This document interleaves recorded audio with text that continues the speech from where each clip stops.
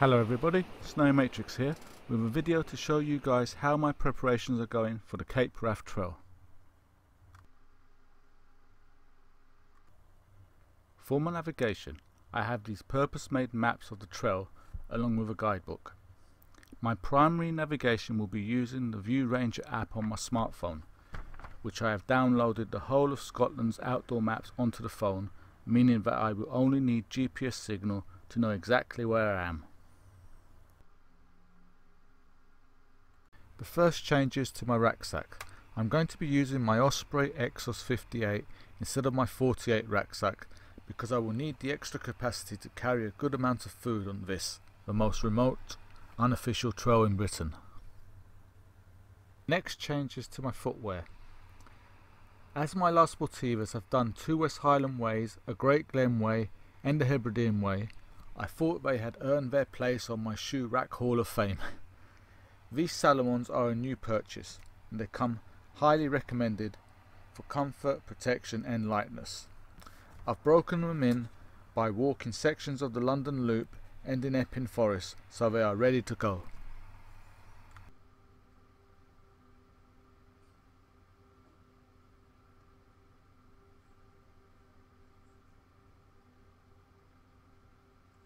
I've also added a waterproof sock to my regular Darn Tough socks for the bogs and river crossings that I will encounter on the way to the Cape.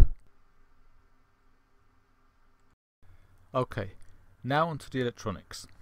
I've had a few questions about what I use to film my adventures on. My Great Glen videos were filmed using my new Galaxy S9 Plus smartphone. For the Cape Wrath Trail I have added a GoPro Hero 6 to my recording devices.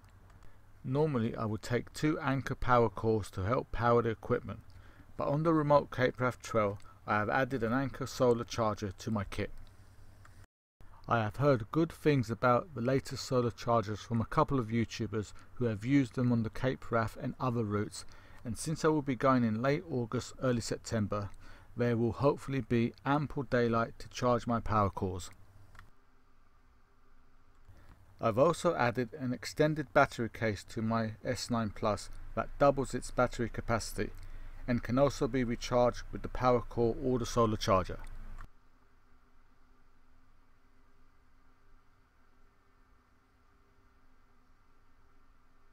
If you saw my previous West Highland Way and other long distance trails video, you would have seen me using a Thermarest Neo Air X Lite in my rucksack. On my 5 favourite items video, I picked the winter version of this X-Bed air mat. I was so impressed by the performance and comfort of that mat, but I sold on my Thermarest for nearly the price I paid for it and bought this summer 3-season version. One of the problems with the Thermarest is that it develops mold and mildew inside when you blow it up using your mouth. Thermarest do not supply a blow bag as standard with the Neo Air X Lite. X-Bed on the other hand do with this mat. The blow bag, which doubles as an ultralight stuff sack too, is very easy to use and only takes about 3 repetitions to blow the airbed up, which is brilliant after a hard day's walk.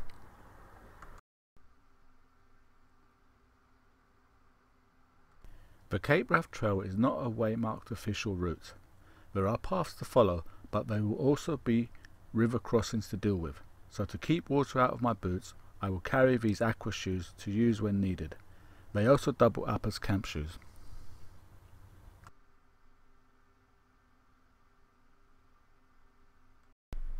Now a look at the front of my pack. I have changed the 2 500ml bottles to 1 1-litre bottle. I managed to find this Z-Packs holder on eBay, and as the item was already in the UK I snapped it up. The 2 500ml soft flasks were just too fiddly to fill up on the trail. I use these lightweight S carabiners of various sizes to attach the kangaroo pouch. Makes it very easy to get it on and off. Here's a closer look at how these items are attached to the strap. A tip for you guys is to use one of those charity bands to make an attachment point if one does not exist on the strap. Works very well.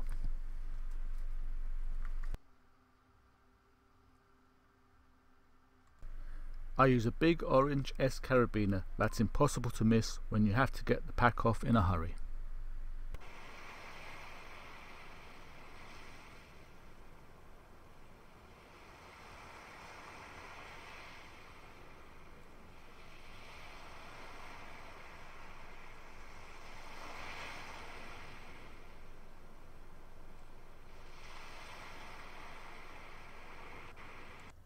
This ultralight pouch has many uses.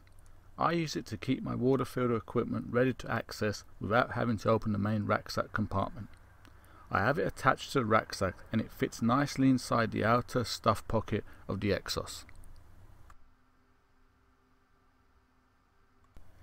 Just a quick look at what I have in the outside pockets of the Exos. I won't go into details as I have already covered these items in my previous video. The link in the description if you haven't seen it.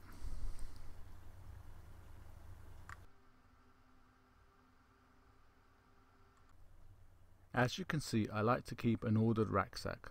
I'm not one of those people that likes to stuff everything in a black bag inside the rucksack to save some grams. Having to go digging inside the pack to find what I'm looking for would drive me insane. I use ultralight stuff sacks though, so I do save a few grams here.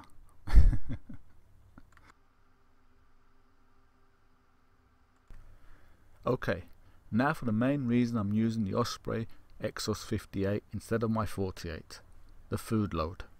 The Cape Wrath Trail is very remote, you will need to carry food. This is all about the calories here, and I have found these freeze-dried food much more palatable to me than dehydrated food. There will be some opportunities to buy some real food along the way, and I will never pass up that opportunity. These are quick and easy to use and are very light compared to those real food pouches, which would make the pack far too heavy. On the Great Glen Way, I didn't carry any food. I just used these energy smoothies and power chews and feasted on fish and chips and steak dinners when I passed through a couple of large villages' towns. There will probably be no such delights on the Cape Wrath Trail though. These really do feed your leg muscles the energy they need. They do weigh a bit in the pack, but once you start the walk you will drink and munch your way through that weight in next to no time.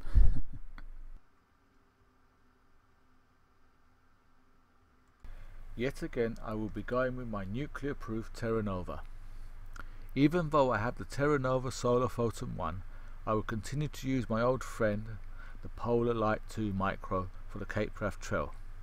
It's twice the weight at 1.7 kilograms, but I have been on many adventures with it. I trust it. It pitches with its inner tent and outer fly sheet joined together, so if it's raining the inner tent will not get wet, unlike the Photon. It's a 4-season capable tent that will take a snow load and sheds the wind brilliantly thanks to its low profile design. It's very spacious inside for one person. It was marketed as a 2-man tent, but that would be a bit of a squeeze unless you were really good friends. It's a low profile tent too. That's what makes it so good at cheating the wind, but that does mean the head height is limited inside, so would not suit a very tall person. Terra Nova don't make this tent anymore. I don't know why they discontinued it, because I wouldn't sell it for 3 times the £270 I paid for it, or swap it for any of their new 4-season backpacking tents. Thank you guys for watching, and as always, see you out there and on YouTube.